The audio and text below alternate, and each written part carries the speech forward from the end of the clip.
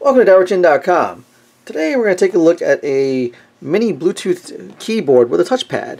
I ordered this from Amazon from a company called Jellycomb. And, well, if you can see from this picture here, it is a side-by-side keyboard with a touchpad in the middle. So let's take a look at what you get in the box.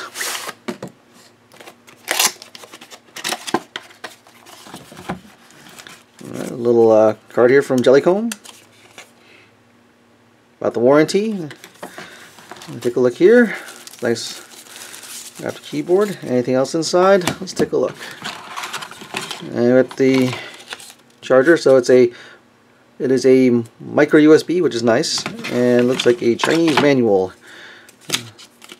And it's got some English in here as well, so that's good. So it's both languages. So it's kind of handy. So let's move to the side. Take a look at this thing. All right. So we can see it is a nice small keyboard. It works with Windows and iOS and Android. Nice thing about that, it works for Windows because it has function keys. That's very important. If you're looking for these small keyboards, a lot of them sometimes don't have function keys. So this is very, very important, and it has them, so it's great. It says actually relatively thin. Here's we have on the side here the charging port in here. Not much else on the side. We have a switch here and a Bluetooth pairing. So this must be the on-off switch, and this is the pairing button on the side here. So nice little touchpad in the middle, buttons. Looks like you get a four-way cursor over here. Mouse buttons. Okay, you got some LEDs up on top for indicating Bluetooth. I'm not sure what the other ones are. Battery indicators. Alright, so let's hook this up and pair it up with the device and see what it's like. Okay, so here we have my Samsung Galaxy Note 12.2 Pro. And we're going to sync up the Jellycomb to it. So first things first, we will go to my settings.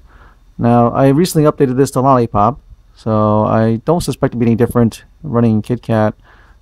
So we're going to go to Bluetooth. And I'm going to turn this guy on. And I'm going to hit the Bluetooth button here. So it's in the pairing mode, so the light is up. So we will, let's see, we'll scan and see what shows up. Alright, Bluetooth keyboard. Hit that. Alright, connecting, and it's connected. So let's see what we got here. Let's see here. We got, alright, here we go. Search key. Search button down here works. Let's see. Hit the FN home key here. There we go. So the FN home to get back. Let's see, yep, the touchpad works. So you can see here, I have my touchpad here moving. So I can tap, open up some folders here, tap out of that, run applications. So yeah, there it works. So let's see, I can run stuff like I'll go into, click that to run it. Hit the FN home key here to go back. There we go.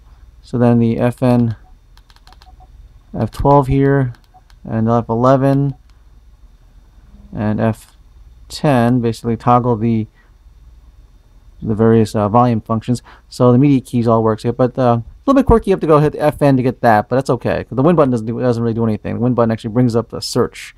So, and let's see. Let's get back to here. And then the magnifying glass actually brings up the actual search as well. So, so it's kind of cool. So the mouse works. The mouse trackpad here works, which is really kind of nice. And the cursor keys here will go between the various icons on my desktop. So that's pretty cool. Really nice. So all right, I'm going to go and compare it up to a Windows machine now, and we'll see how that works. Okay, so here I have my Surface Pro 3. And we'll go ahead and pair this up with my device here. Go to my settings, go to devices, and go to Bluetooth. Turn this on. I'm going to hold the Bluetooth button down for a moment. Oh, that didn't do it. Okay, let's try it again. Okay, so we see that now blinking, and it actually found the Bluetooth keyboard. We'll pair it up. Okay, now installing the drivers. Usually in a few moments it'll be working. Oh, okay, we see my trackpad is now working. And the keyboard is working, so I get the Win key to go back and forth. So the trackpad does support 2-finger scrolling. There you go. That's pretty nice. And then I can go and now use it to launch Edge or other programs. Now, in some ways with a tab like this, you may not necessarily have to need a trackpad, but sometimes some programs it'd be nice to have a trackpad for certain functions when touch may not be appropriate. Who knows? It's something nice to be able to have. Typing's a little bit isn't bad. It'll take a little bit of getting used to because of the split nature of it. I can see, here we go. I loaded like my blog here, and you can see once it's loaded up, I should be able to start scrolling. There we are. I can start scrolling. So it's very, very cool. So then the middle key here is a cursor key, so you can use it to scroll. The space bar is split in two, so it's kind of interesting. So you can actually tap the space bar with either right or left hand. So it's kind of handy. The control, shift, and stuff are in places at the bottom here. And then there's a caps lock over here, which actually illuminates the second LED. Just quickly talking about other LEDs over here. There are 4 LEDs on top. We got the left being Bluetooth. You got the caps lock, then a full charge and a charging one. So if I were to plug it in, and nice thing it uses a micro USB cable, so no fuddling around with other kinds of cables. So I plug it in, the red LED goes on, and then once it's fully charged, the third LED will go green, and it represents that it's fully charged. So, all right.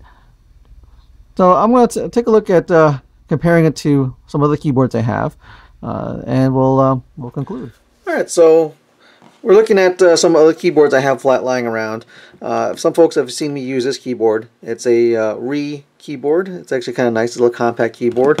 And a little more extreme example of a keyboard is my folding keyboard, my little Targus, which actually still works pretty well.